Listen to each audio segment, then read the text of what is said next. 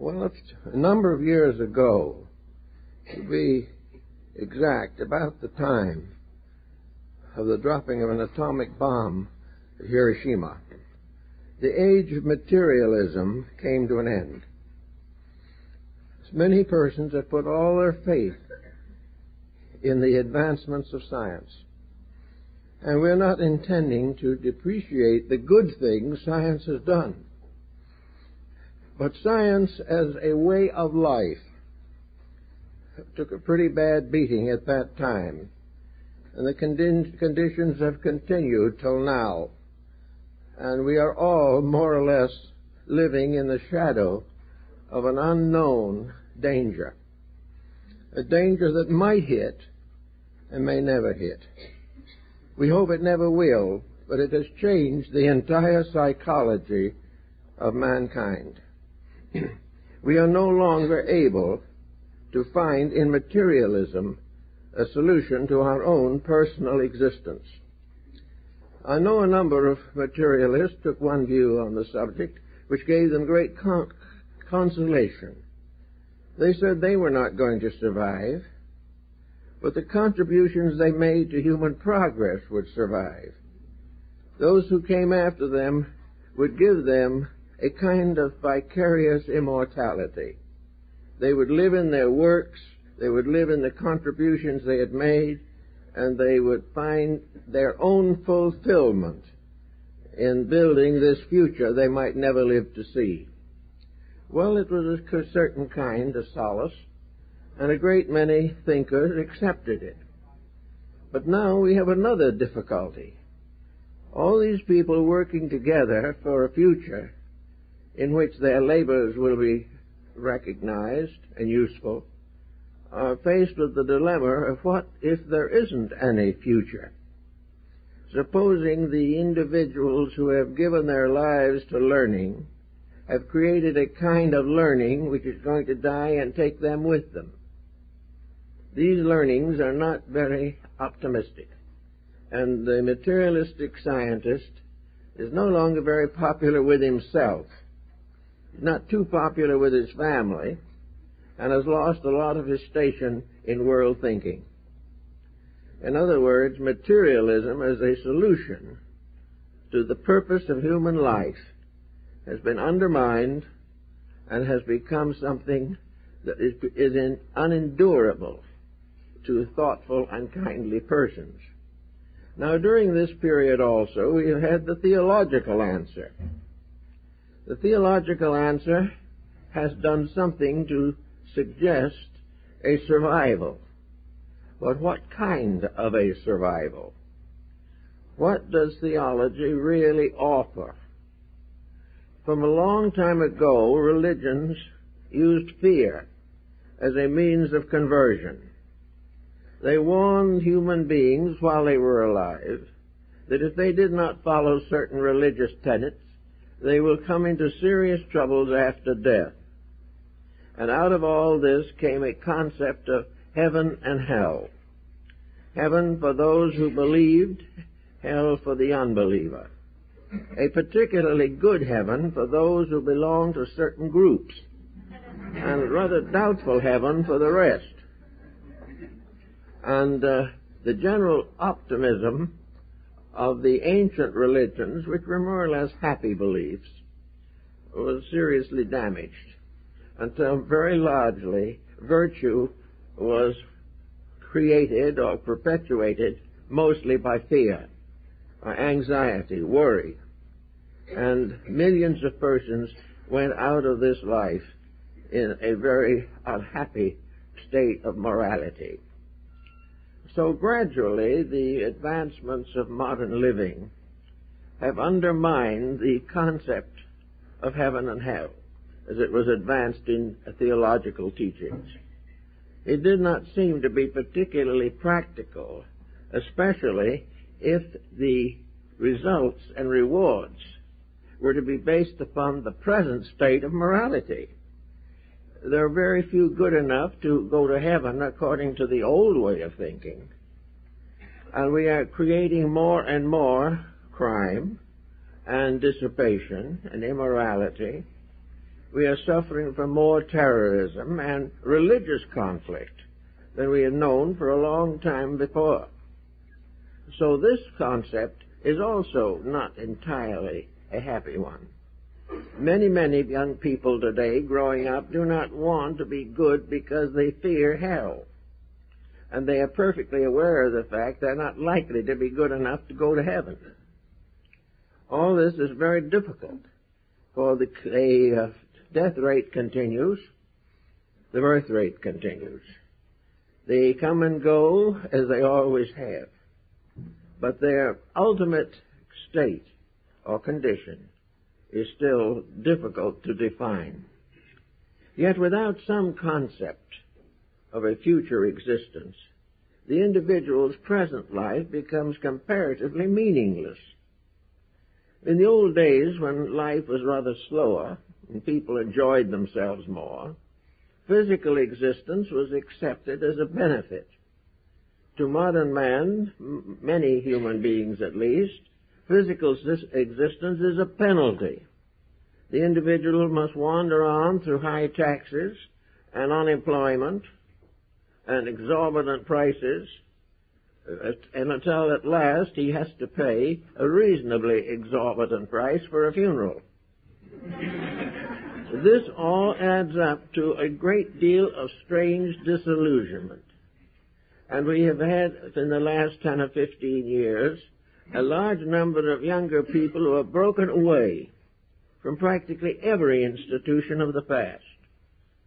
They are disillusioned because they do not see any straight pattern of life.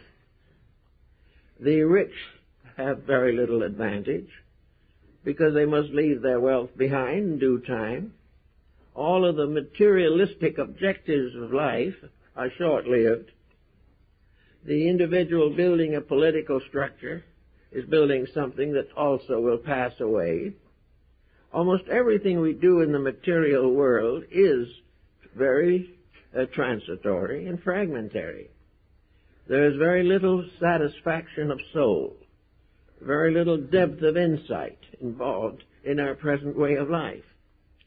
We are not even allowed now to go home quietly and read a good book. There is a strange fascination about television, which not only does not give us much about death, but very little about life that's worth living.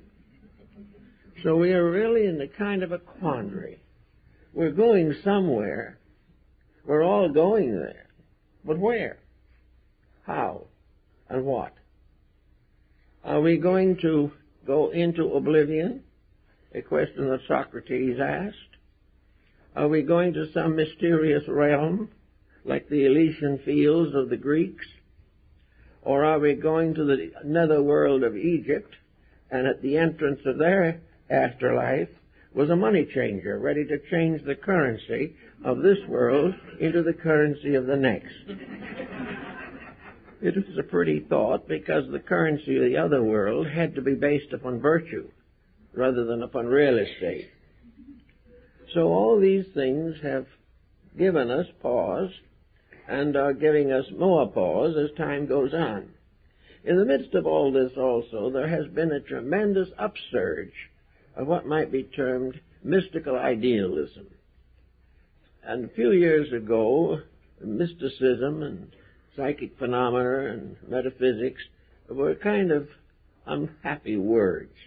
People who used them too often were considered somewhat eccentric. Today, these are the popular words. And everywhere, individuals, groups are springing up to study the psychic life of the individual. The literature on the subject is becoming massive. Everywhere, everyone is beginning to think in terms of out of this life meaning that goes into other spheres. And we are beginning to see much of the old thinking that engrossed people like Paracelsus and even earlier Plotinus, Pythagoras, and all these. They had certain thoughts. For a long time, material science said they were very foolish and put them into the background, and their books or writings were available only in pulp editions. Now, all of these things are coming back. Every folder we get from publishers today, it will include a number of ancient texts or early texts that had no market 20 years ago, but are now sought desperately by a new generation of truth seekers. And so the whole surface of our materialism has more or less broken down. It was inevitable, but there was nothing there in the first place. It was held up by sophistication and dissipation and extravagance. And these are not very helpful as we approach transition into another life. So the transition problem being inevitable and being universal, we have to begin to think more about it. And we do not like the idea of ending in nothing. And we're not too pleasantly looking forward to the various decisions of the theological purgatories. So we begin to think of the only other alternative, and that is the doctrine of rebirth. Today, according to a publication I saw somewhere, I can't quote it, but it's in substance, nearly 10% of the people of this country now believe in reincarnation. There's probably more than that, because, of course, there is no way in which they're all going to stand up and be numbered.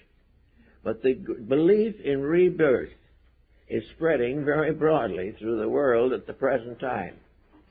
It used to be but largely limited to the Eastern Hemisphere, where it had a considerable following. We may say, for instance, that even today, or maybe 100 years ago, there were at least 1 billion reincarnationists in Asia.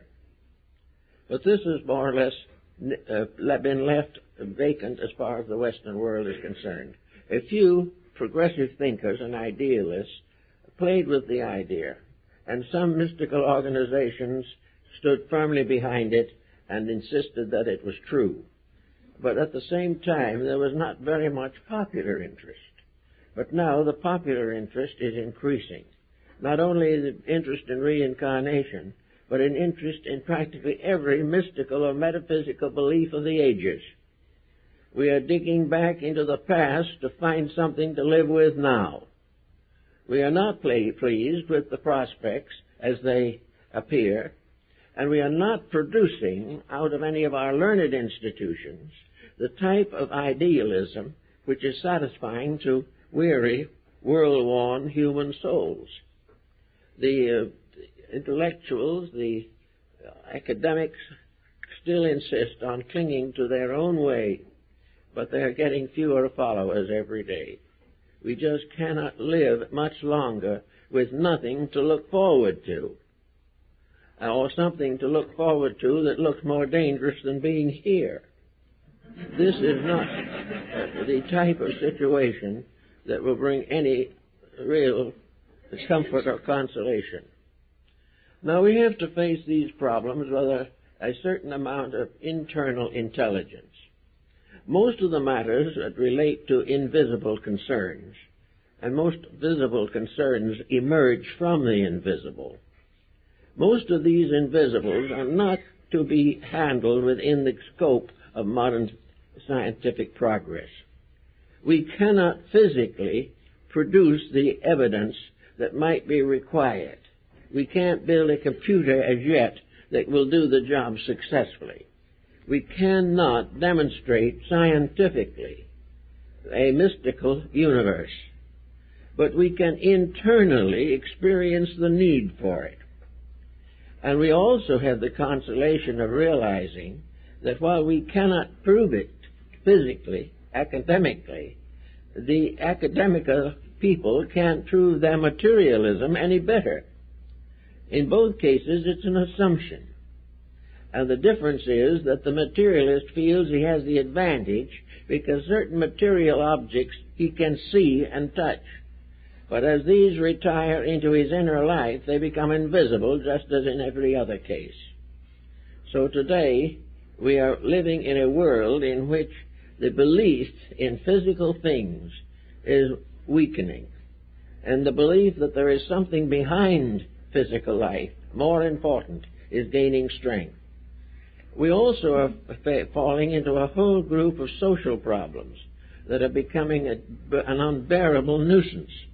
These problems are involved in home life, in the rearing of children, in employment, health, all the different phases of life. And it becomes increasingly obvious that without some kind of a moral structure, we are not going to be able to handle crime, we are not going to be able to bring up children as useful citizens, or preserve the idealistic values of art and music and literature. We are not able to do any of these things unless there is some internal strength within ourselves. Not long ago, several great paintings came up for auction. Some of them were great classical works that have stood the test of ages. Some of them I would regard as rather poor. The rather poor ones brought the larger price at this particular auction. And pieces of so-called art, alleged art, with no significance of any kind, bring millions of dollars from people who have millions of dollars and very little taste. This situation goes on, and we see it coming back at us in every direction. In fact, it is becoming evident that the world is passing into a cycle of bad taste. It is coming into a cycle of disillusionments, of debasements of value, and of the gradual determination to avoid all moral responsibility. The individual must now live in his own joy, and he's very unhappy over it. The joy isn't doing anything. We feel, many people feel, that the individual has a right to live the way he thinks he should. Well, this would be better if he did a little thinking, but that isn't part of it. The main answer to this pattern is that the individual wishes to remove all restraints upon personal conduct. He wants to do as he pleases, live as he pleases, think as he pleases, but he doesn't die as he pleases. He gets that as a bonus. And at the end, the narcotic habit gets him, or one of the other things go bad, and we have this individual drifting out of existence with very little to recommend either his conduct or his concepts of life. Now, all this is hitting people who are basically pretty fair thinkers, and they're not very happy about it. And in this interval, we find the solution that has been advanced by the ages as a true answer to a problem that has to be faced in some way. That reincarnation is probably the best answer that man has ever devised. Now we can say that man has devised it. Of course, it is not only sanctified by veneration, but it appears in the scriptural writings and teachings of most nations. It is a very definite part of human knowledge, human conviction, human belief, and human hope. Therefore, today, we are turning in this direction, realizing that we actually are creatures in midstream. We are not good enough for a heaven worth being in. We are not bad enough to be retailed into some mysterious inferno. We are here to grow. We are here to improve. We are here to build better lives for ourselves and each other. There is a purpose of some kind, although a large number of persons have never discovered that. They're not sure, but they are sure that they're here. And they are sure that they're living in a very wonderful world, in spite of the efforts of the human being to deteriorate it and destroy it. We are here in the presence of a great universal plan that extends beyond the horizons, into the abstractions of space. We are here with all kinds of hopes and fears and ideals and convictions, and it is very necessary for us to make the most of these convictions. Thank you very much. We are here to do something to grow the world we want to live in. Now, we are testing out all kinds of solutions. We are hoping, some are hoping, that by superior armament we're going to make it. The trouble is, this is competitive, and nearly any form of armament that we can conceive can be also used against us. So the solution of war to any human problem is merely a negative evasion of responsibility. There is no hope of solution in such an attitude. Therefore, we begin to phase out the economic system. We're going to have to take greater care of the underprivileged. We're going to have to do more things to distribute and diversify the assets of the world. We look a little careful at this particular point of view, and we discover a world of shrinking resources. We are cutting down the timber, draining off the earth, and destroying most of the inhabitants of the world in which we live, both human and otherwise. We are struggling against resources which we have wasted and are continuing to waste because of lack of any moral or ethical conviction. And even many religions make no point of this. They make no point of wasting natural resources. Some realize it, but all private citizens experience it. We experience the need for economy. We experience the need for getting together, living together, and having a purposeful existence. And we come to another final conclusion, namely, that type of an existence might be the key to our after-death state. Reincarnation is based upon the fact that we are growing creatures in an evolving structure. We are living out day by day the plan of nature.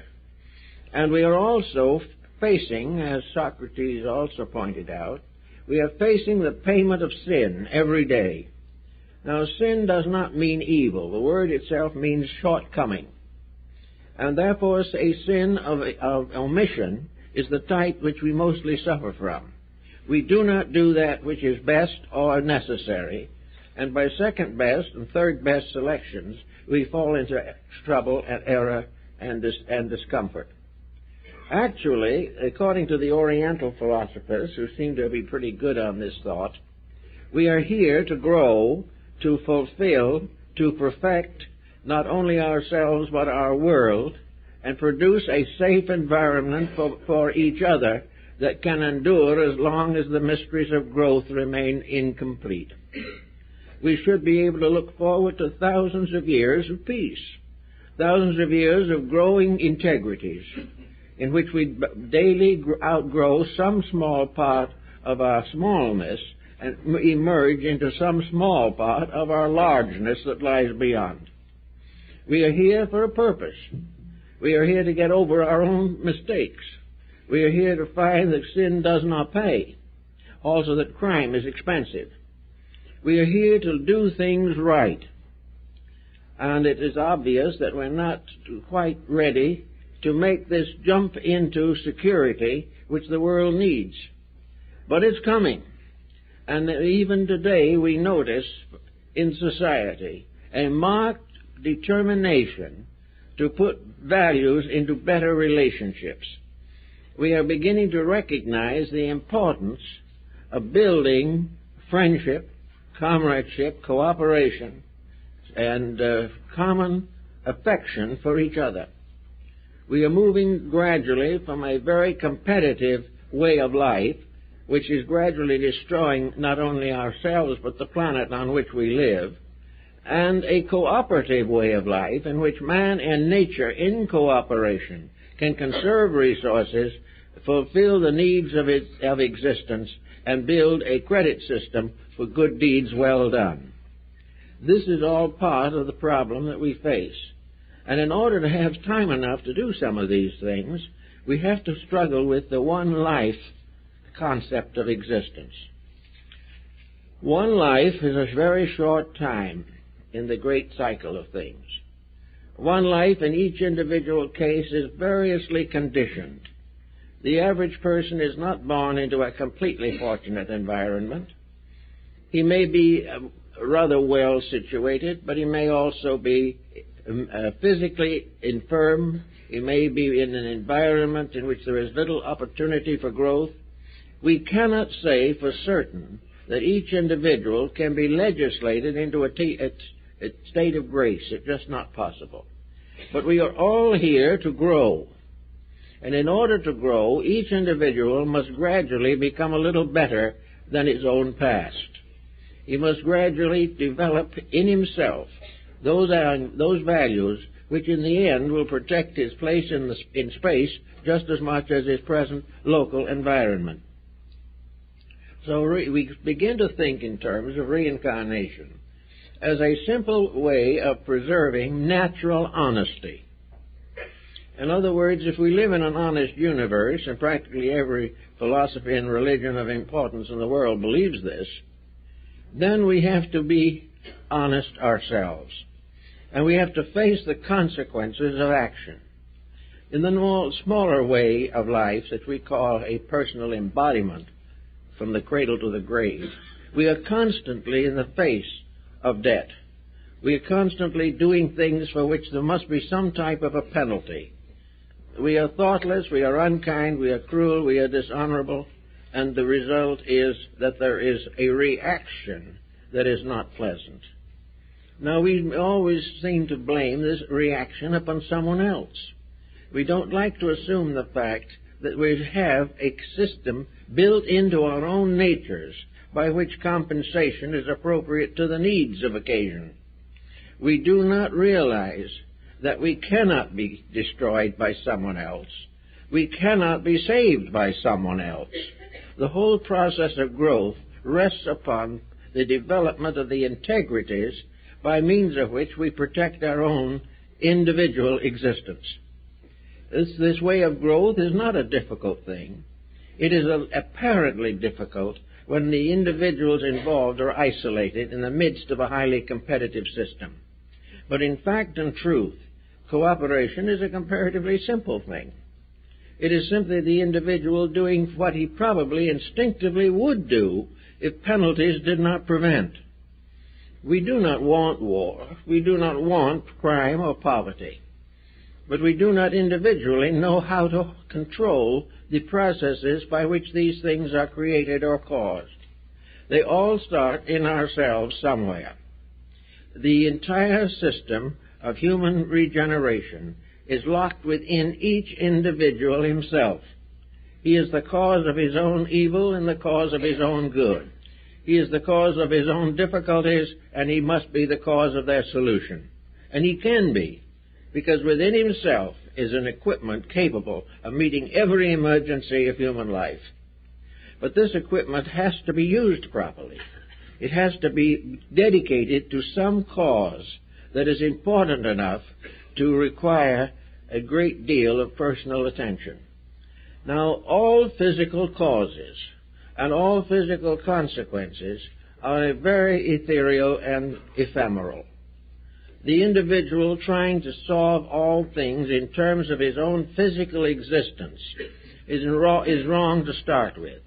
There is no way in which the individual can cure his internal ills by merely changing his environment. Lots of people would like to wish it. But if a person with a poor nature enters a good environment, he will not improve, but the environment will be damaged. Each person must solve his own problem. And in solving his own problem, pay his own bills, take care of his own future, plan an intelligent way of existence for himself and those dependent upon him, and do all that he possibly can to increase the internal stability of the society to which he belongs. Therefore, reincarnation becomes a means of facing into yourself. It is the beginning of spiritual, moral, and ethical honesty. It is a final proof that you cannot be saved by somebody else, that you cannot be perfected without growing yourself, and you cannot be better than you are unless you make yourself better than you are. Now, the little difficulty that seems to be showing up at the moment is that while most people are becoming interested in this, there is a kind of weakness involved in the present program. The individual wants to grow, and he devotes certain time, effort, and even resources to growth. But he does not particularly seem to want to change or correct his own mistakes. He is trying to grow on a religious, philosophical, or intellectual level without involving ethical reform. He wants to be selfish and saved. He wants to keep everything he has and be virtuous as a philanthropist. He wishes to have a perfectly happy home in which other people are all right because they agree with him. He wants to be in the church that is successful and has a nice, large congregation, but he does not expect to get over selfishness. He does not expect to change in his business life policies which are corrupt or dangerous to integrity. The individual wants to get better without losing any of the advantages of a bad life. He wants to keep on disliking the people he dislikes and voting in the politicians who do the most for him, and all these kind of things. He also is watching constantly for a bargain regardless of who is damaged. So these problems do not seem to change in spite of the fact that there is a strong idealism coming out of the problems of the day. These people are trying to do all kinds of things that are better. But against the things that are better are the constant overwhelming presence of vanity, selfishness, and ambition. The individual is not really making the basic changes in his own life. And as a result of that, the legislations we hope for are not successful. The reforms we try to vote in, even if they are voted in, do not make much of an impression upon the vices for which they were intended to be the corrections. Now, this brings us right back now to the ethical system of reincarnation. It is one of the greatest legalistic solutions the world has ever had to its problems. It simply states very clearly that what you sow, so shall you reap. Or as Buddha put it, the ox and the cart. The ox leads and the cart follows. And wherever the ox leads as a cause, the wagon is behind as an effect that must be faced. Therefore, our whole problem of a new morality, a new ethics, a new integrity is important to our personal happiness and security. The individual who does it right will have the security in this world and will look to the future with a good hope. The laws of cause and effect tell us that every cause has to have an effect. If we set the cause in motion, we have to endure the effect. Now, there are lots of causes we can set in motion which we will not live to cure. We will make decisions on our deathbed which will require almost immediate revision. We can do all kinds of things to get ourselves in as fortunate position as possible, but the individual has to realize that we have an account in the bank of the infinite, and most people are a bit overdrawn on this account. To meet this difficulty, the individual has to assume responsibility. If we are selfish, there isn't a religion and a philosophy or an ethics or a science in the world that can cure selfishness. We can only cure it ourselves. We may be forced to be unselfish by circumstances, but if so, the moment the circumstances change, the selfishness comes back. We have to correct these things, not because of laws, litigations, or mass movements of society, but in ourselves, if we expect to grow. Now, there are many groups of mystically minded people coming in to popularize this particular time in our history. And most of these people want to be helpful, useful, and constructive. And also they wish to be part of a new way of life for us all, a way of life that must come, a new age that is on the way, threshold at the moment, because of the fact that that which has gone before will not endure, and we know it. But the question is, in most cases, to stay as we are until we are on the very brink. And when we are tottering half over the edge, then we will begin to think in terms of repentance. But it won't work that way. The time we have to start to grow is the moment we realize we need to. And we need to grow the moment we realize the troubles we're in. That wherever there are broken homes and all kinds of neglected children, overdrawn expense accounts, all kinds of secret processes going on that are not right, all these things are deadly enemies of the security we seek. And we have to start by realizing that all the changes must begin with ourselves. Now, when we start working with ourselves, we need a good motive. That's been one of the great problems, because it's going to be a long time before complete selflessness can be expected. Up to then, we are going to have a sort of divided allegiance, a little in favor of ourselves, but also something in favor of the larger and more important cause. So we have to begin the moment we believe in idealism, the moment we believe in honesty, the moment we want to see a better world, we immediately become responsible for participating in this progress. We must do it ourselves. We do not do it by simply physically supporting organizations, and then the organization cannot serve us if it is only supported and not actually emulated in its principles. So here we are at various stages of age in this world with a great sense of responsibility. The human being inside himself, if you go far enough into him, we find great truths lurking there. The individual, regardless of his affirmations of materialism or idealism or anything else, the average individual does not believe in death. He does not believe in dissolution. He does not believe in eternal damnation. He does not believe that he can evade all the responsibilities of his own conduct. The truths of the matter are inside of us, and we know it. But these truths interfere with certain selfish projects of the moment, and these gain acceptance, and the truths remain quiet or quiescent. We don't do much about them. But we're coming now to the point where everyone is asking, how are we going to handle this situation? Nature and the universe has given us the way to handle it. And in fact, it is handling it for us, whether we like it or not. The universe is determined we're going to make the grade. We are going to succeed, even though we object to the bitter end.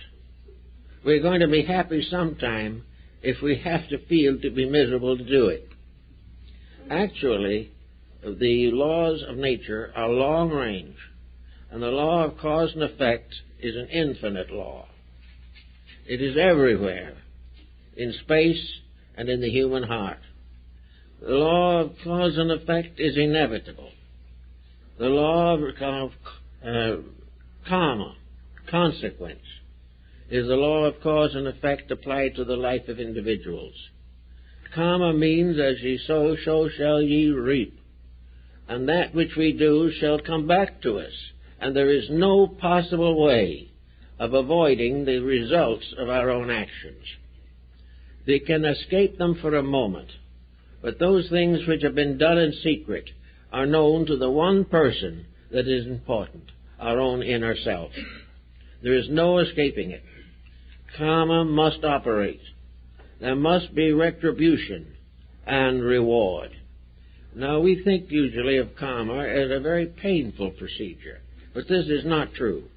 The law of cause and effect does not mean that we were just simply born to suffer.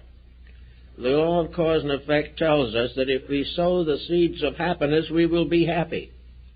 As it was in the Arabian fable, happiness must be earned. That which deserves happiness will be happy. And the individual who develops the integrities with himself will benefit by his own integrities. he will also become a better citizen of the community.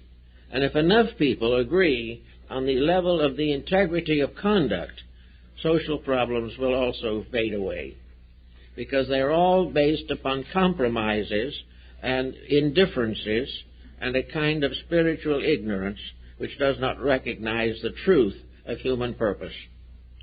So we have the law of cause and effect, we have the law of karma, which operates that way, and we have the law of rebirth. We call it a law because to most people it is a law. It was so known to the Greeks and the Egyptians and the Persians and the Hindus and the Chinese. It is a part of existence, that the thing which exists does not cease to exist. There may be change, and there will be change, but every creature that exists, every form of life, has somewhere within itself a seed of immortality. It will pass through infinite changes, appear and disappear, come forth and fade, but it will never die. Therefore, all living things are part of a living universe, and the living universe cannot tolerate death in any part of itself any more than the human being. The body of man can endure a local death without the whole body becoming involved. So the law of rebirth is something that tells us that we are constantly changing, but always growing.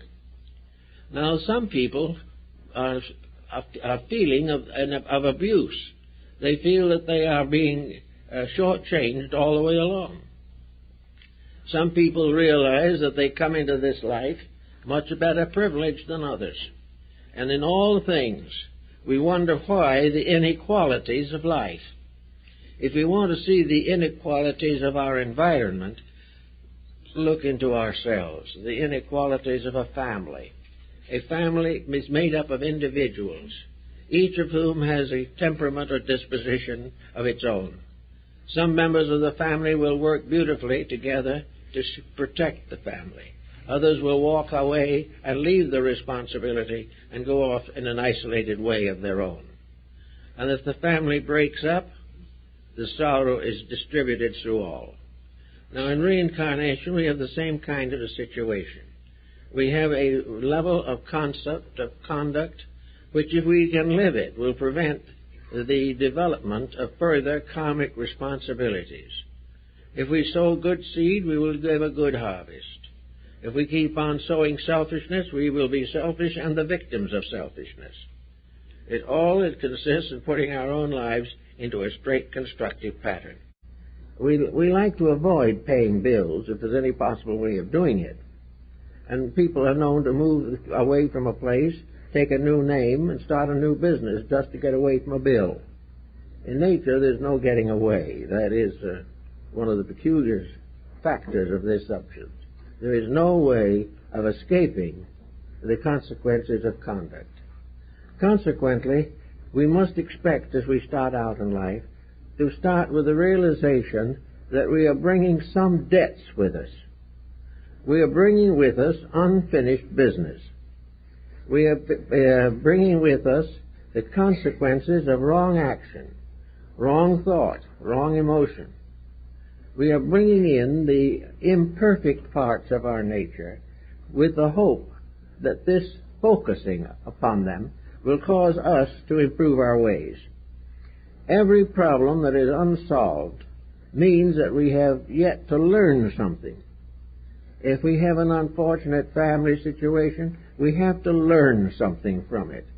We have to look inside of ourselves and find out what we must know from that particular experience. We also have the further advantage of being able to see it at the present time, working out while we're in this world. This is a kind of laboratory experiment in which we can see almost immediately when we've made a mistake. But even after we've made a mistake, we may not want to correct it. We may want to say, well, we'll brush it under the corner of the rug. We don't want to take any responsibility for it. We're going to walk out on it. Well, we can walk out on the mistake, but it's in karma, and we'll never walk out of that. The mistake that we don't solve becomes part of unfinished business that we carry into the future. No, there is nothing that we carry into the future that is fatal. There is nothing that can't be solved. And most persons, average individuals, who make mistakes do not make very big mistakes because they do not have opportunities or the probabilities of impulses that are very big. Most of the mistakes are commonplace, more or less within the range of our present understanding. But we have to face them. If we have a broken home, we have to learn somewhere, sometime, what broke it. We have to get over our own responsibility in the matter. Now, if it so well happen that it isn't our problem, perhaps we are not the one to blame. But if we are truly not the one to blame, then we don't carry the karma forward. The incident becomes the basis of a new strength immediately. An individual bigger than his problem, more gracious and forgiving than his adversary, has already built a good karmic solution to a difficult problem. But reincarnation is the problem of adjustment, solution, taking care of previous mistakes, and establishing the foundations of future happiness. The good we do also lives after us. The good we do also lives after the inner life of ourselves. If we have made a contribution to human society, and we are lovingly remembered by the world, it is very likely that when we face this problem karmically, we will discover that we have earned a very good asset in our re-embodiment cycle. When something awfully nice happens to us, or we are very successful in the presence of a great emergency, it is because we have earned it. It is because it is our proper and just due. But unfortunately, the average person who has such a fortunate happening doesn't recognize his own earning of it. He probably accepts the fact that he is entitled to it. We all do that. No one was ever able to completely alienate the thought that we get what we deserve. But when we get what we deserve and it is good, it is our benefit. If we get what we deserve and it's bad, it's somebody else's fault. We just have this way of looking at things. But if we look around, we'll see that in our daily lives, there are good things and things that we haven't handled too well. In our karma, looking at it from a cycle of rebirth, there are all kinds of incidents, principles involved. The incident itself is not the main thing. It is the motive behind it. It is the thing that inspired or impelled it, and the way it was accomplished. If these were right, then we don't have any bad karma from it. Without the right integration ourselves, however, we continue to suffer from the mistakes that we have made. Now, fortunately for a great many people, in the production of reincarnation, this law operating, we have been given a certain protection against a flooding in of karma. We are protected against being faced by more than we can bear or carry at any one time. We are only expected to meet those problems which we can handle at that time. Problems being entirely beyond our handling are also beyond our comprehension at that time. They will come in due course, but they're not a problem of the moment. But because we have the power to handle these things and to do what we want to with them, we find a certain interesting circumstance arise in connection with religion. Today there are a great many individuals who are involved in various forms of psychic experimentation. They are using whatever means they have or can to try to sound the depths of their own subconscious, unconscious, or mystical parts of their natures. They are seeking to find some kind of a superpower, some kind of a super realization that will lift them out of the present doldrums in which they find themselves. They are looking for a solution on a religious level. And to do this, they begin experimenting with psychic disciplines, yoga, Vedanta, or this type of thing, or mediumistic procedures, or other types of psychic experience, and These problems can be difficult. Now, there's no question in the world that there is a wide band of genuine psychic phenomena. But there is also another type, which is something we all have to watch for and be very careful of. The development of a super faculty, something that we have never had before, the legitimate growth of it, is a problem in karma. The individual who deserves an extension of consciousness will have it. An individual who tries to get it without deserving it has a problem on their hands.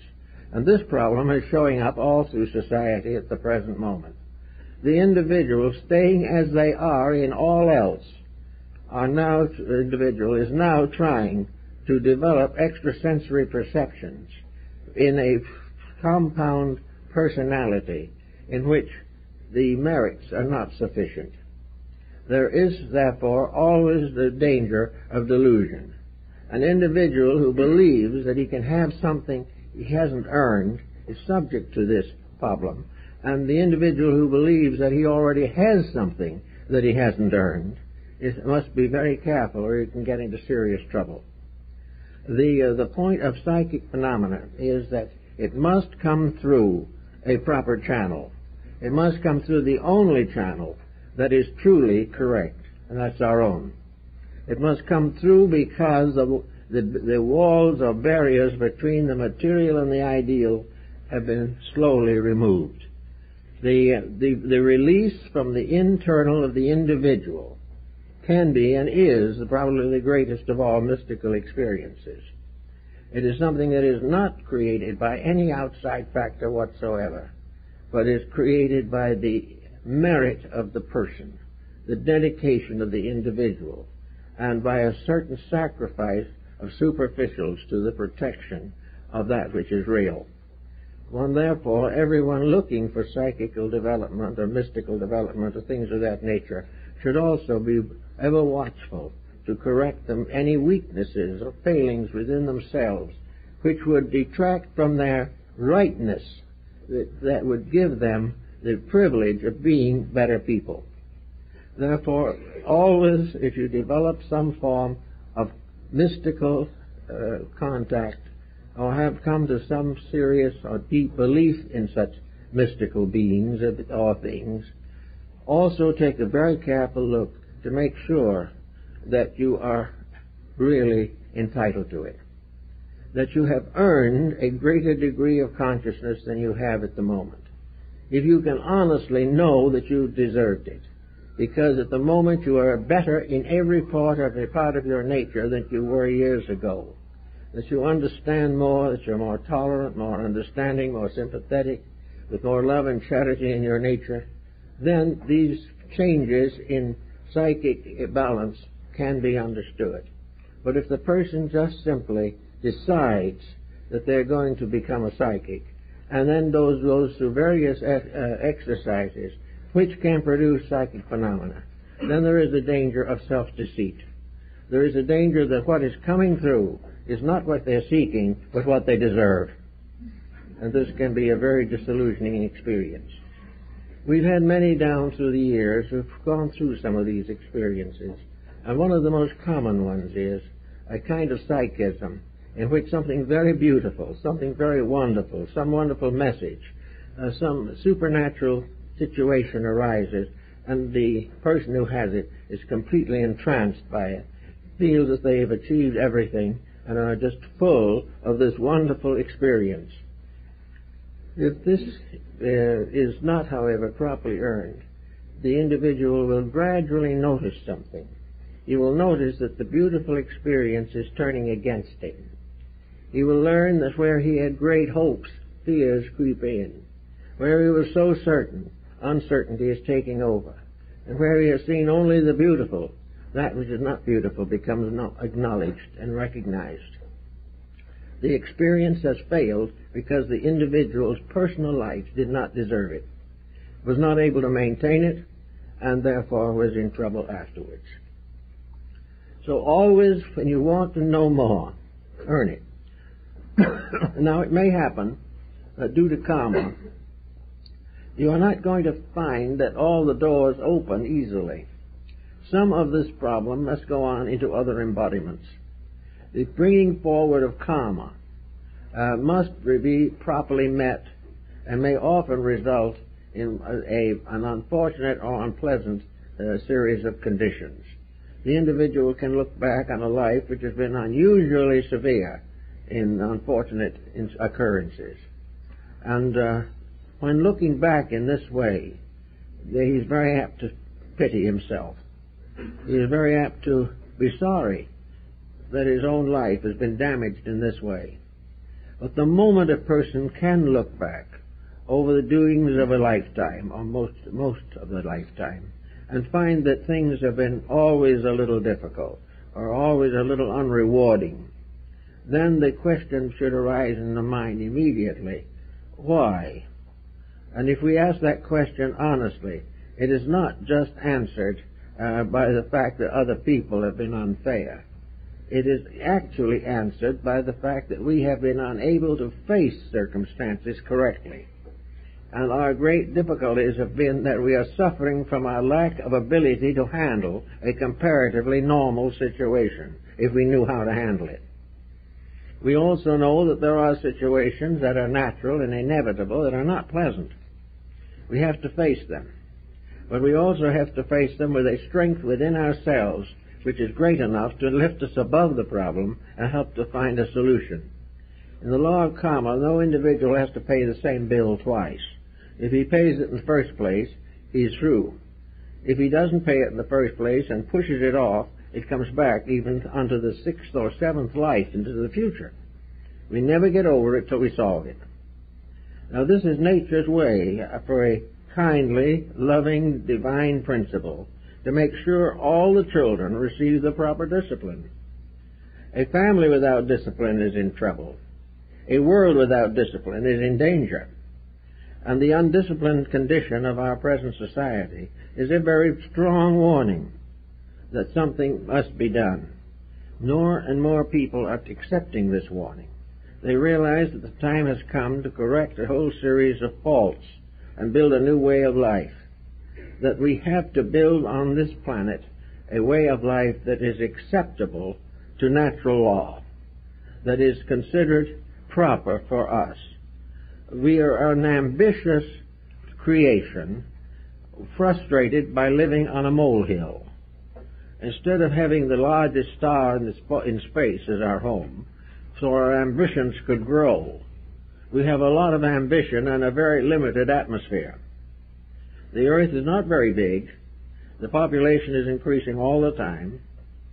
And some have said that the population increase is being somewhat hastened by the fact that many people are going out with more karma and have to come back sooner. This is a matter of interpretation, but guilty spirits have those kind of ideas as they go along.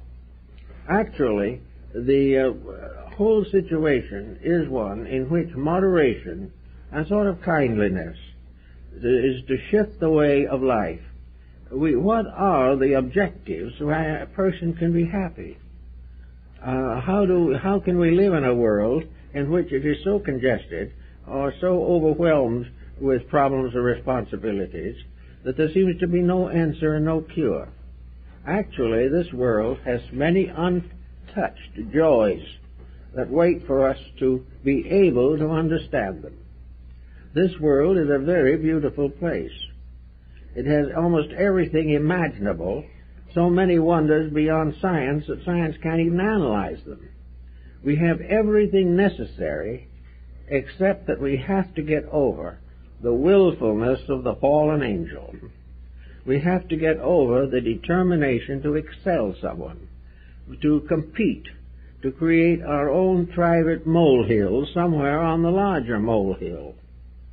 We have to assume that there is some kind of a great joy in defeating someone else, that there is a tremendous vitality in the thought of revenge, that all kinds of things that we don't like have to be taken away or we will go and fight about them. Nations are fighting. And after all the thousands of years of war, it wouldn't seem that nations could continue to follow the same old error. We thought we were largely through with religious persecution. Now we have it right on our doorstep again. We thought we were a little bit too wise anymore to go out and fight with the Medes and the Persians, but they're here. And we have not solved the basic problems of human relationship. And yet we are living in a world where there is no cause for these problems except ourselves. These problems do not descend from the sky. They are here because we are a peculiar kind of people who seem to be trouble-prone. We try to do everything the wrong way. This problem is always a difficult one. But the problem is also that this world would be something we could pass on to our children and their children as a glorious gift, something in which all dreams and hopes and aspirations within reason could be fulfilled, and where those that are too high to be fulfilled here can be reached by the stars and the ladders that lead to the sky. We are here capable of all good. Why are we not all happy then? Because each individual has depended like a family on the spoilage of parents. They think the parent is too kindly to do anything to punish them, or they are wayward enough to tell the parent to do what it pleases. And a lot of people have told God to do what He pleases, and that's just the problem. He does. And He does what is necessary, not what we want. So all in this problem is that karma can build a beautiful life, and reincarnation can put us here to enjoy it. We can do all kinds of very grand and gorgeous things with life. We can develop all kinds of releases of inward potentials. We can become more and more complete persons, and in that matter gradually deify our own lives. Somewhere in the end of things, the human being will be as a god, knowing good and evil.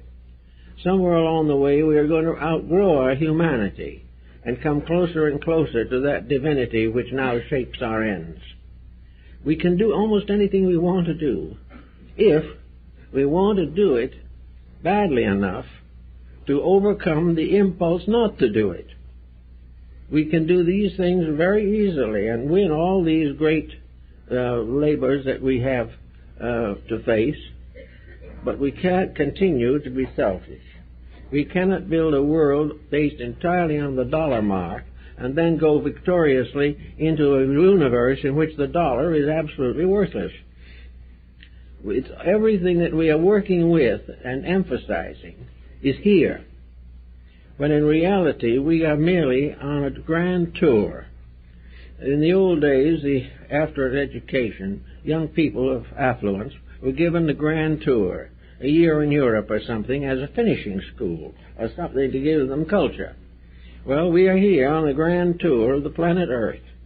We're here to learn something, to understand. We learn to see the divine plan in things. We understand the wonders of nature, the wonders of beauty. We learn to appreciate music. All these kind of things are available to us, and we just settle back and remain miserable because we don't really try. Religion has tried to do it, but religion wasn't as strong as human selfishness. Science has tried to do it and hasn't been able to get beyond its own selfishness. Modern philosophy is, for the most part, a dead loss. It has done very, very little to solve any of the problems of the day. Therefore, the person comes back to himself. Beginning at any given moment, the individual can start the disciplines which were concealed and covered in the ancient legendary by the rites of initiation and rituals of entry into the various secret orders. All of the schools, for example, that were important in Athens were ruled over by scholars. A single scholar usually had a dozen or 20 disciples, and that constituted a school. The same was true in India, where the old arhats had their disciples, and they sat on the side of a hill and studied the problems of the universe. But in Greece, these schools were ruled over by pedants or sages or Some even believe that they were ruled over by sophists or professional educators. But in any event, they were ruled, and they taught, and they had considerable knowledge on things worthwhile. But every one of these schools demanded something.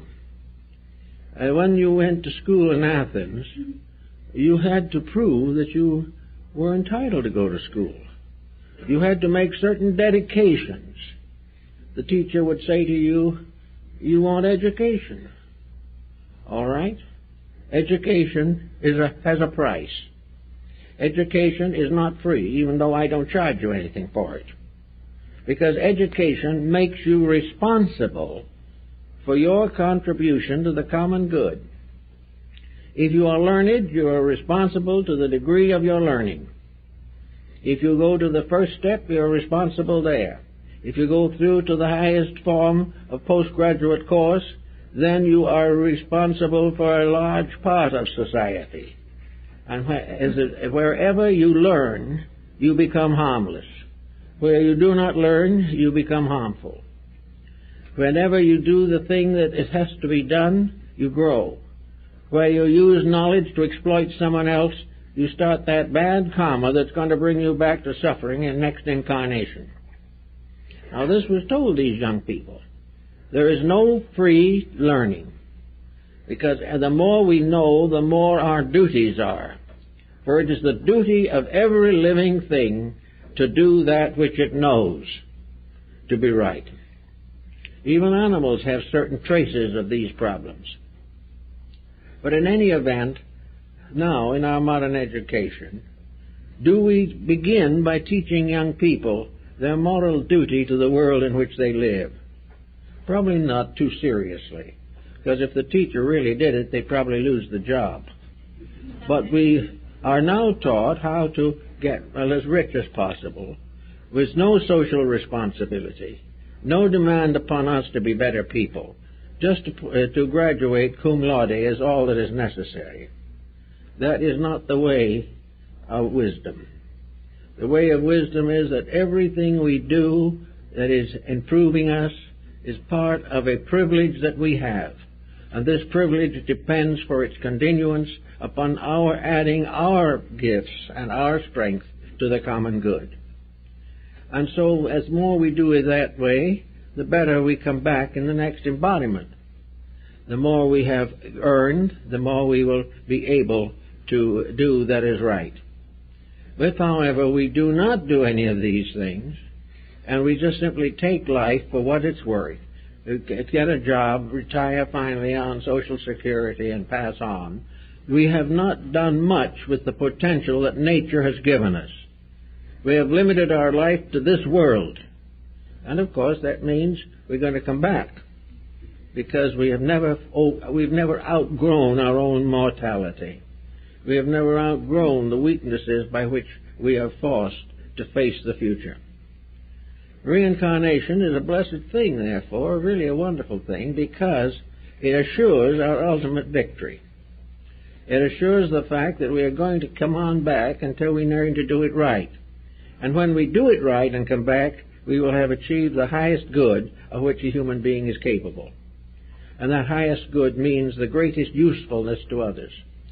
The height of all usefulness, finally, is that the individual can consciously cooperate with the divine plan to which we belong. This is the way it should be, and the way it has to be, in order to be successful. Therefore, let's not think of growth merely as a kind of competition in which we try to be a little wiser, a little better informed than someone else. Growth is not this at all. Growth is a very simple process in which the individual learns more and more about right, about doing it as it should be done. And the individual with poverty learns to improve his state. The person of wealth learns to share that which is necessary to the common good. The enlightened person who doesn't share is taking bad karma, and he will have to come back maybe in poverty, because he hasn't used his wealth to any constructive purpose. The individual who takes his wealth and goes to some place and wastes it on a gaming table has lost and wasted something that could have become a great asset.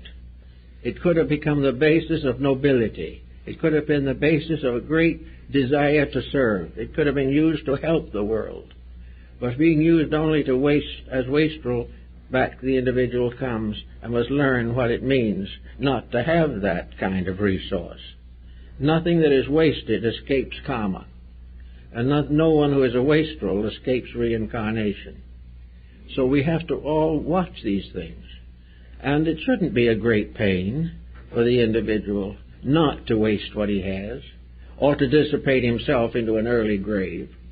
Why should these things seem to be so important that we live badly in order just to die badly? There's no need for this at all. But there's gradually coming into realization that beyond the kingdoms of the earth, there is the kingdom of heaven.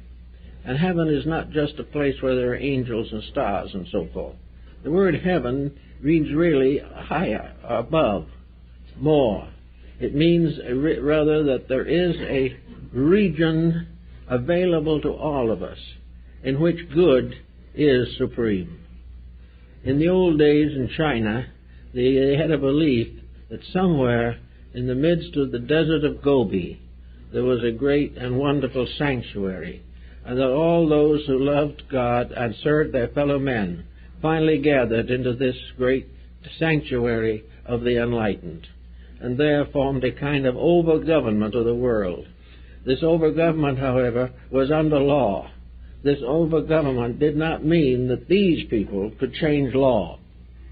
No matter how many sages all gathered and willed together, not one truth could be destroyed or one error be supported. These wise ones only became stewards trying to help everyone to use their powers and potentials for the common good. We have to be finally a socialized world, a world of cooperation, a world in which the incentives for life are no longer cheap incentives, that we're no longer satisfied to be the richest body in the graveyard, where we are no longer inclined to look with great exaltation on the first billion or something of this nature. These things constitute a kind of illusion. If there is a world of fantasy without fact and substance, it's the one we're in now. The real world is a world of value, the world of integrity. And by degrees, each of us is graduating from this particular environment into something better. But on some occasions, as was in the old days of the old red schoolhouse, the way some people got out of school was to burn the building down. There was no other way. They never could graduate. Well, if we don't any of us graduate, we might burn another building down, a big one. So we have to think very much of cooperating with a divine plan, and that the machinery of this cooperation operates can no longer be denied, that there is no possible way of evading the realities, that the divine plan in itself is so complete, so perfect, and so inevitable that there is no human being that can break it. There is no real human being who wants to break it, because this plan ends in the common good of all that lives, and this is the most important thing. What we want now, we won't want tomorrow. The pleasures of today we will be outgrowing, just as we outgrow the pleasures of childhood. But the growth program goes on and on and on. It becomes part of an inevitable pattern devised for our good and to our inevitable victory. In this way, therefore, reincarnation just makes sure that we don't fail. It might look as though we failed. If in one life we went out in delirium tremens or something of that nature, it would look like a failure. But in the law of reincarnation, it is an incident. It is a mistake that must be paid for, but it does not mean that the individual has failed, or that he goes down to the earth to become nothing, or that he goes somewhere to rot in some purgatory. It is all part of growth, and no matter how much punishment we deserve, we will meet it, go on, and grow. And in course of time, we will become wise enough to earn more beautiful things and stop earning things that are not so beautiful. We will begin to store up our treasures where the mold and evil will not take them. We will learn to create values and joys that do not mean the exploitation of our neighbor. We will find wonderful opportunities to grow and joy. We will find the universe is not just a heavy school. The universe is full of fun. It is full of wonderful and happy and pleasant things to do together. But in order to do that, each individual must become a more or less enlightened person. And this is what is going on year by year, age by age, life by life. We are all learning to become one beautiful family of all good relatives, good friends, cousins, uncles, and nephews, all dwelling together in a happy relationship and more aware of the magnificent universe still to be explored, and that there is a world around us, within us, and beyond us that is so fascinating that we will never outgrow the joy of exploring it. We do not have to do a lot of kind of silly little unpleasant things to find something to do. The universe is full of things to do, and among the things to do will be to keep this plan which goes on forever and which brings ages after ages into focus and is forever graduating life into nobler spheres and vistas. It's all a very beautiful thing, and when that happens, we will come back rather pleasant and happy into a world that is happy and pleasant. The pains of birth and the pains of death will be no more. We will live in a life of adjustment which improves in health, which takes care of our problems, which assures our fact that we can all earn an honest living, and in earning it rejoice with all others who do the same. We could be a beautiful, happy, united world. And we will be if it takes 500 more incarnations to get there. We're going to get there, and it's going to be more and more easy, because with each little step of increased insight or in understanding, the final good is closer. The mere fact that in this present generation more people are beginning to realize this is a sign that the old reincarnation law is bearing fruit. People suffer long enough, decide to get over it. This is the way it was intended to be. And after a while we find out why we suffer, and we stop doing that. Then from there on our incarnations will be much more favorable, and we'll have a much better world for ourselves and something to pass on to those who come back into embodiment when we go out. We are preparing a world for others not born here yet in this particular environment. Let's make it as good as we can for the entities that are coming in. And I hope that by that fact alone, we will make it easier for us to leave and in due course come back again. It's one great happy family if we could just get around to understanding it. But we are, as Bottom in Midsummer Night's Dream, we are slow of learning. And out of the slowness, we've had 500 wars in the last 2,000 years. So we need more understanding, and it begins with us. It begins with the individual. Each person has to be an essential element in the regeneration of human society.